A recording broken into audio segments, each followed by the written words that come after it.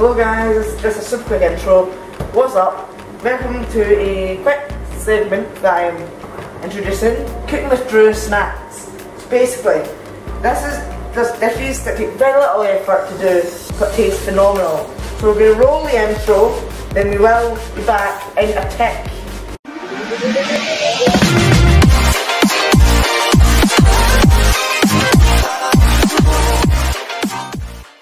Right, the first thing you want to do is get the ingredients sorted out. So, first of all, you cut your baguette into slices. So get it, and just get it right in and just cut this. This is a part-baked baguette, so yeah. So now after you've put these into slices, you need to get your sort of butter. Wait, can't do this oil.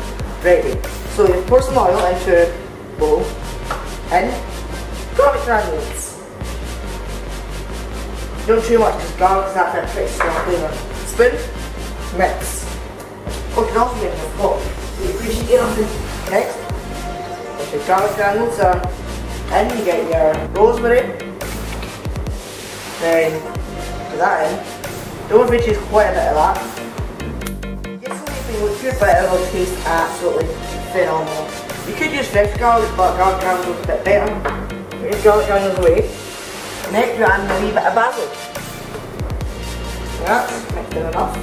Now, get your baguette. That actually was silver bakery.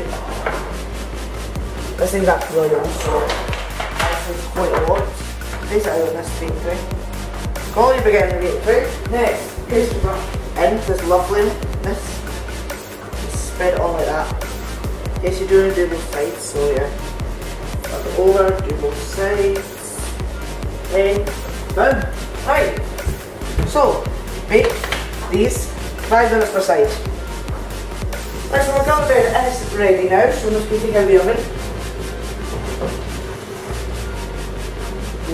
Ah, lovely. Turn that off, turn that off. Then done. Right, here you are guys, it's a nice quick wee snack you can have, or a side or whatever. So just quick, easy, simple, delicious. So, next, the verdict is tasting. So, up and look. Roll. So anyway, thanks for watching this video. If you want more videos like this one, leave a like down below. And of course subscribe. This will also be linked down below with my social media handles. So, thanks for watching. Like, subscribe, and I'll see you later.